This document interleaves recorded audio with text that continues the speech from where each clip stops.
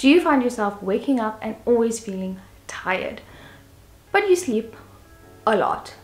And the more you sleep, the more you think that you're going to be fine, but you're actually not.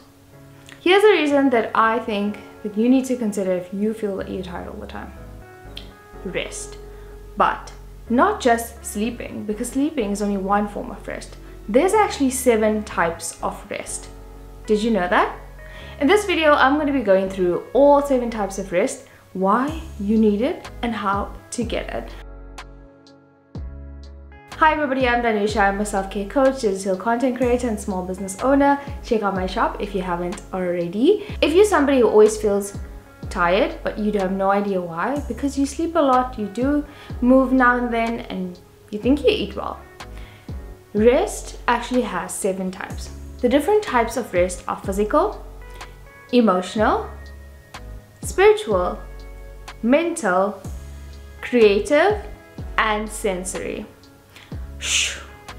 Oh, that actually does sound like a lot, but is actually quite easy to achieve and to fit into your schedule, so don't let that overwhelm you. Let me know if you've heard about the 7 types of rest in the comments below. So sleep and rest are not always the same thing. Although physical is a type of rest, we go through life thinking that we've had enough rest because we had enough sleep, but there's so much more to it. So physical rest is broken up into 2 parts: active rest and passive rest. Sleep falls under the passive rest. This means that when you're sleeping, you get to rest and restore your energy.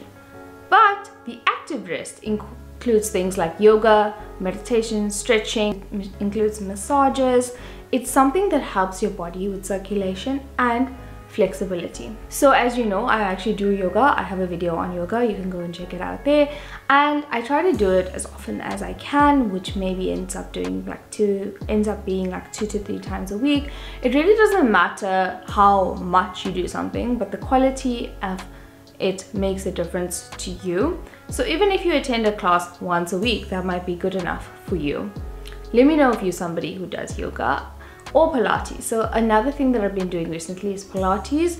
Although I've stopped for the last little bit, I did go to class for a while and I really enjoyed it, and I think it's amazing for stretching. So do check that out if that's something that's more up your alley. Okay, the second type of rest is mental rest.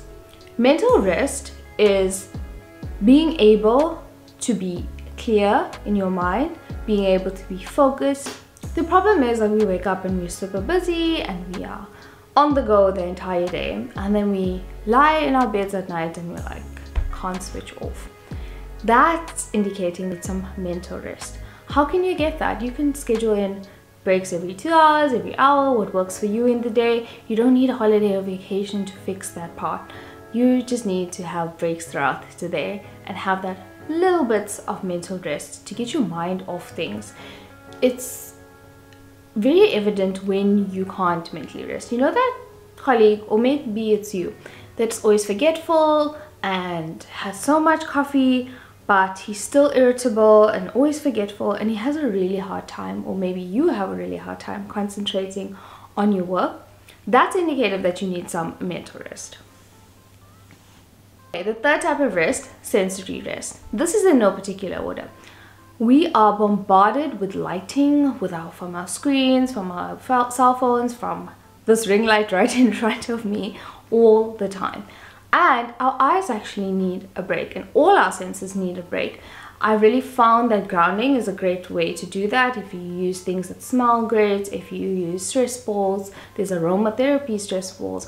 That's a break from your screen. You can also just close your eyes, look away, instead of staring at the screen the entire day. That is a great way to rest as well. You can do it every 20 minutes, every 40 minutes, really whatever works for you. And at the end of the day, if you want to sleep better, unplug from your electronics. Don't watch TV, a few hours before you sleep. Don't be on your phone before you sleep. The blue light actually does make a difference. Okay, the fourth type of rest is creative rest. That may not be as self-explanatory as it sounds. You might think that it means like drawing and like being creative, but actually, the creative rest really important for people that are trying to or have to be creative every day.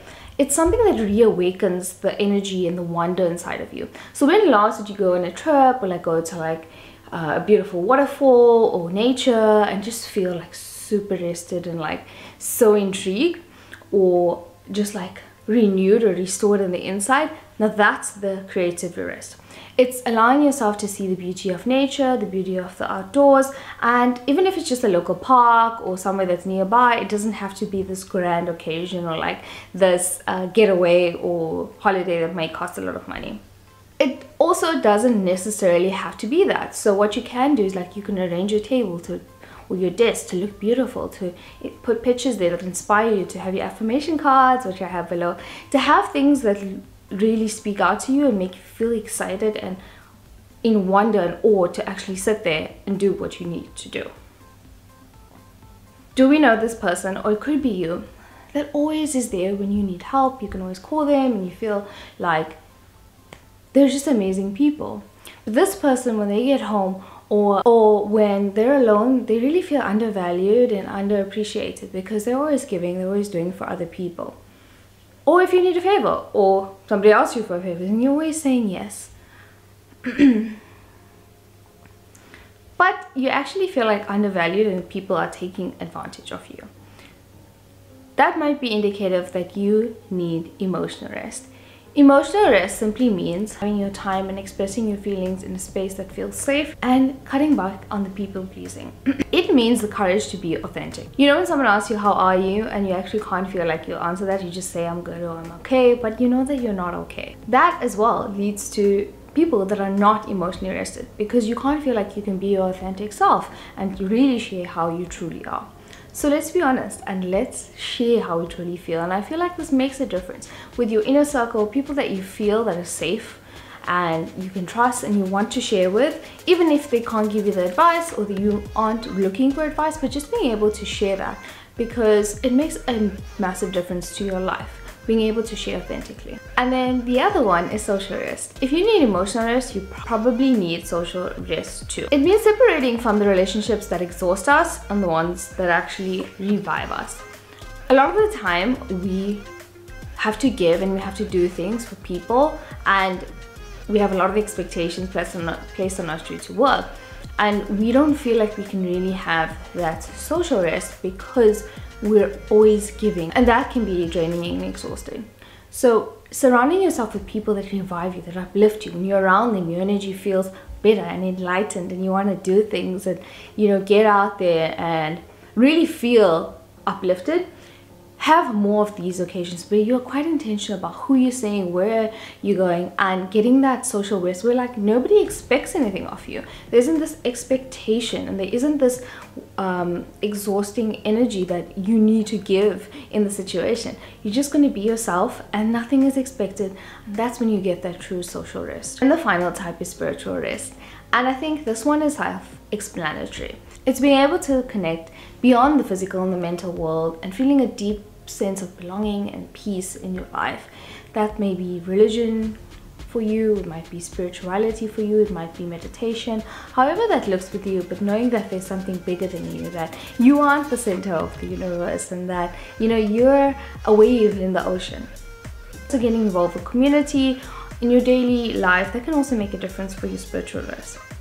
So as we can see, that sleep alone can't make us feel rested. So it's time to begin actually focusing on the different types of rest that we may need. And although it might seem overwhelming and might feel like bombarding, try to look at these different spaces and see how you can include and schedule it more into your life and see if that makes a difference to you. So this work and this rest, 7 types of rest, was actually founded by Dr. Sandra Dalton-Smith, and you can check her out online, and she gave a TEDx talk on this. So I just wanted to thank her for actually discovering all of this, because it really has made a difference to my life. So let me know below if you think that you are deficit in any of these types of rest and how you will be going forward. If you like this video, you might enjoy the one on setting boundaries. So I'll link that up below, because if you're a people pleaser like me, then that's going to help you and you can really get that emotional and social rest. I'll see you in my next video.